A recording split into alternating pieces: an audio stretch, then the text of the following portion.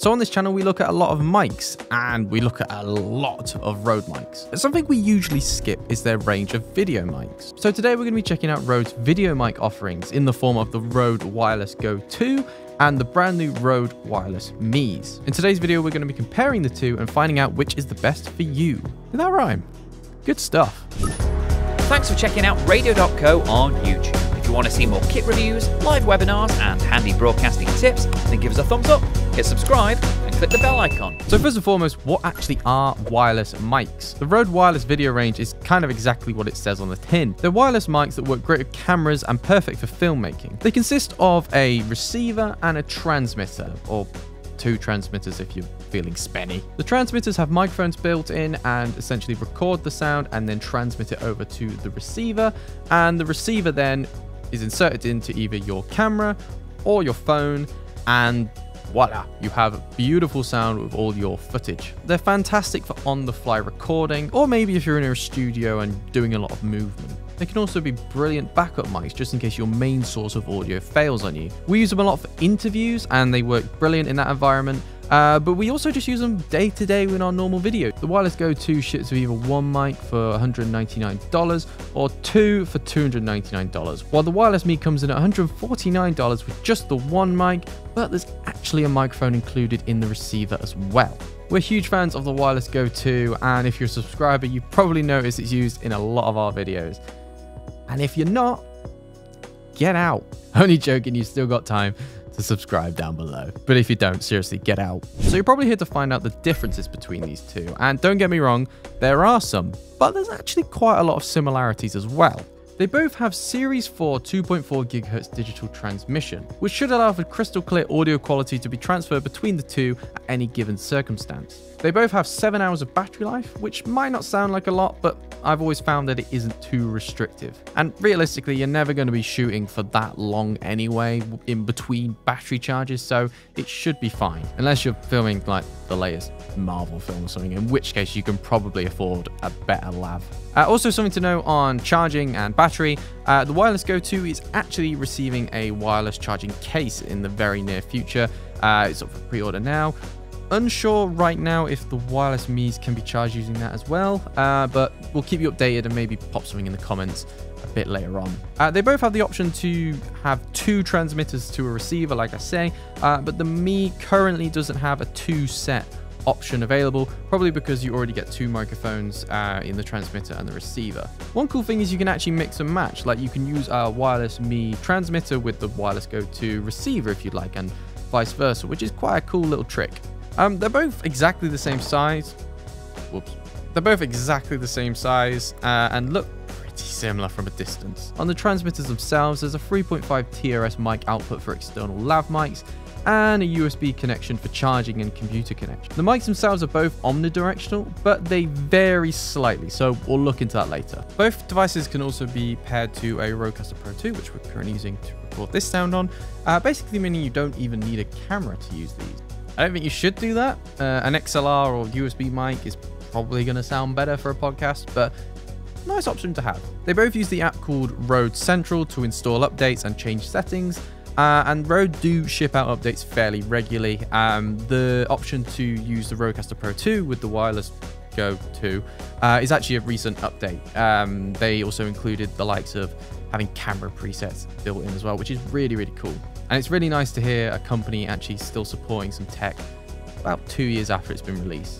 Well, so they're basically the same thing then, and the Mi's cheaper, so I'll just get that done. Maybe listen to a few of the differences first. I think the Mi is mainly based for social content creators who might rely on their phone to create video content, while the Wireless Go 2 are definitely for the more professional filmmaker.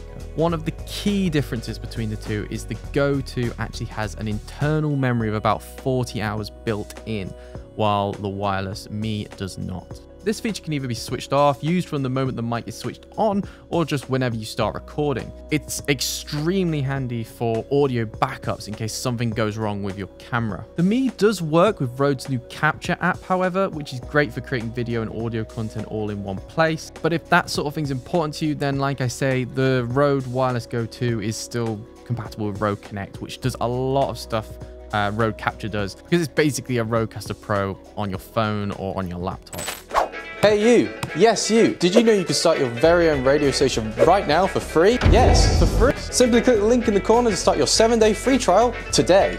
However, the Wireless Me has Gain Assist, which should stop any nasty plosives or peaking during your recording, something the Wireless Go 2 doesn't have. We'll obviously test this a bit later on and compare the two. Something else we'll test a bit later on is their transmission range, as the Wireless Go 2 claims to have 200 meters of range, while the Wireless Me only has about 100. The Go 2 also has a better frequency range with 50 Hz to 20 kHz over the Me's 20 Hz to 20 kHz. However, the Go 2 has a slightly worse maximum SPL with 100 decibels to the Me's 122 decibels. Physically, the Go 2 has a few more bits and pieces going on as well. The most obvious difference is the LCD screen on the receiver, which shows battery life and peak display for each mic.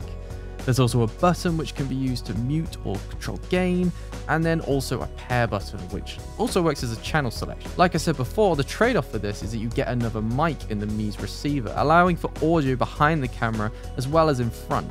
I could see this being great for like on-the-fly recording, maybe like interviews and such, where you're using your phone. Yeah, pretty nifty little feature. They both have the same power buttons on the top, but the Wireless Go 2's button can be also used for the inbuilt recording, like we mentioned earlier. The microphones themselves are near identical, with light indicators at the top and a port for external lav mics. So you do lose out on a couple of features with the Me's, but maybe those features aren't that important to you. Maybe you just care about sound quality and you quite like the idea of having a microphone in the receiver, or maybe you think Gain Assist makes up for the lack of inbuilt storage. Well, let's go test them out. Let's do a quick sound test both inside and outside of the office. And let's go grab some people around the office to help us out.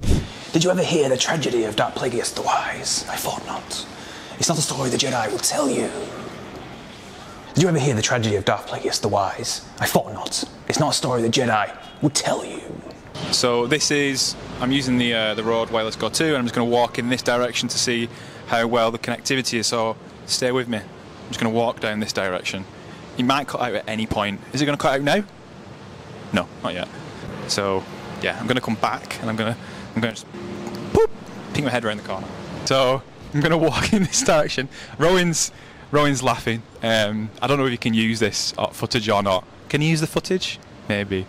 It's kind of a nice alley down the back of here. You know, there's a car here as well, actually.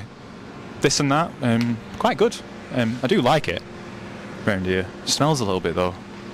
Yeah. So after all that testing, which do I think you should buy? Well, like always with these sort of comparisons, it really does depend. The Me is a great little addition to the wireless family, and if you don't have a camera like a DSLR or something and just use your phone, this will be perfect for you. Rode Capture isn't for everyone, but it's there, it's easily downloadable, it works great with the Wireless Me, and if that's all you need, definitely go for the Wireless Me. But it's no replacement for the DSLR, and a lot of you will be wanting that inbuilt storage just in case anything goes wrong on the day. So in simple terms, if you want more features like better range, internal storage backup, the LCD screen, and just overall slightly better specs, go for the Wireless Go 2. But if you use your phone primarily, then you can't go wrong with me. Not me, the Rode. But that's just what I think. Of course, I'd love to know what you thought about the sound test down in the comments below. And while you're down here, may as well click like, hit subscribe, ring that bell, and yeah, we'll see you in the next one. Thank you very much for watching, and happy broadcasting. And just before you go, have you ever thought about launching your very own internet radio station? Surprisingly, it's a lot easier than you may think, especially when you make the time to chat to myself or a member of the Radio.co team. To do just that, head to our website, radio.co/demo, where I can talk about your plans, any questions you may have, and me and the team can really get you up to speed in launching your own internet radio station in literally minutes. It couldn't be easier. Why not check out some of our webinars, tutorials, help guides situated around me?